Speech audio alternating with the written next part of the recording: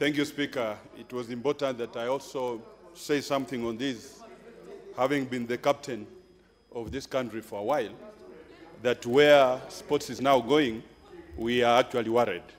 But on the onset, I want to say this.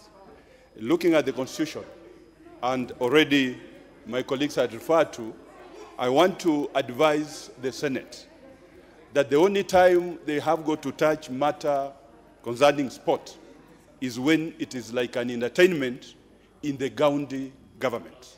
But as far as management and the development of sports is concerned, it is this House and it is our committee that has got to deal with it. So I want to advise the CS that don't even honor the summons that you are being called by the committee of the Senate to go and appear to them, because they have no mandate to do that, as it were. So I want to say, even that debate in the Senate, to me, it is null and void, and if FKF wanted their issues to be sorted out, they were supposed to come to this House, and that is where their issues are going to be handled. Thank you, Mr. Speaker. Honorable Kilonzo, brief as Honorable Wanyama, then we'll have